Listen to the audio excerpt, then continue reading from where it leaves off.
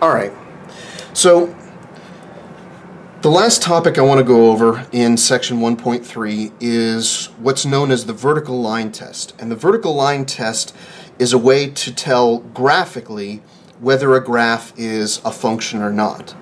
So if we're trying to determine whether something is a function, let's refresh our memory on what we termed to be a function.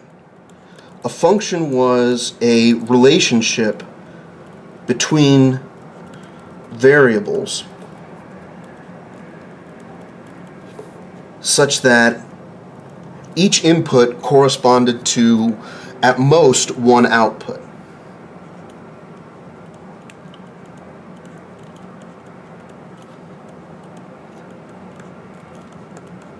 Now, what does that mean? Well, for us, inputs are x values and outputs are y values.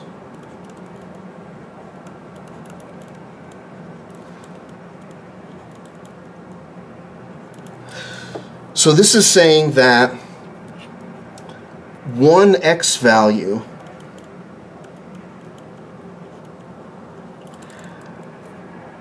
can either go to 0 y values, it has no y value associated with it, or 1 y value. We can't have the case where one x value goes to 2 or more y values. That can't happen in a function. It's either got to be the case that each x value goes to no y values, or it goes to one y value. So graphically, what does this look like?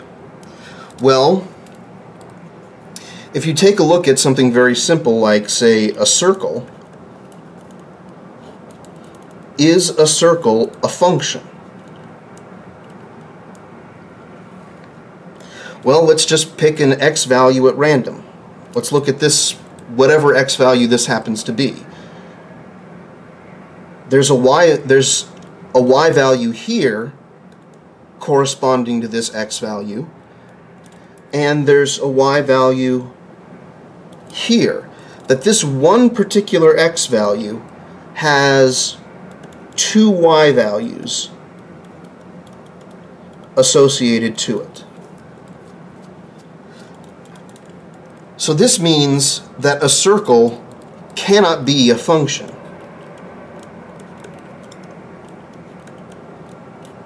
And this is the vertical line test. It says, the vertical line test simply says, a graph represents a function if you can never draw a vertical line which crosses the graph more than once. In this case, there's actually infinitely many vertical lines that I can draw here which cross the graph more than once.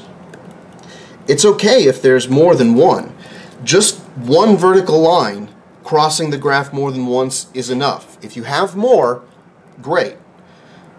But one is enough to make something not a function. So let me write that out for you.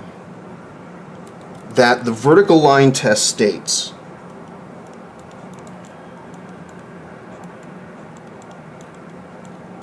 the following: that a graph represents a function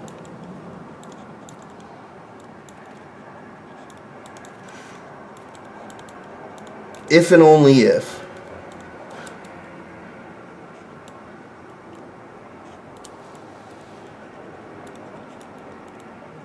there are no vertical lines which cross the graph more than once.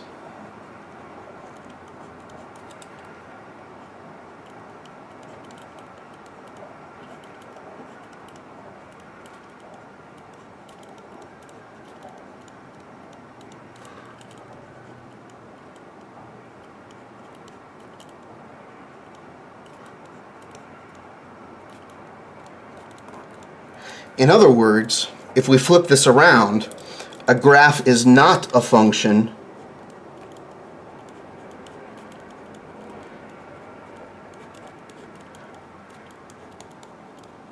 if there's at least one vertical line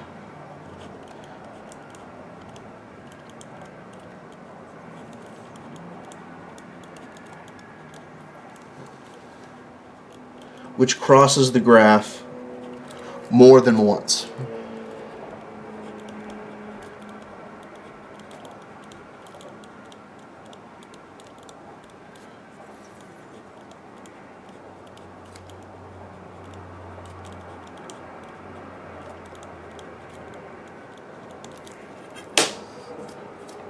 So, things that you know that are functions, lines, anything but a vertical line, but standard y equals mx plus b lines, each one of those is a function, because each one of those either looks like this or it has a negative slope, it's going downwards.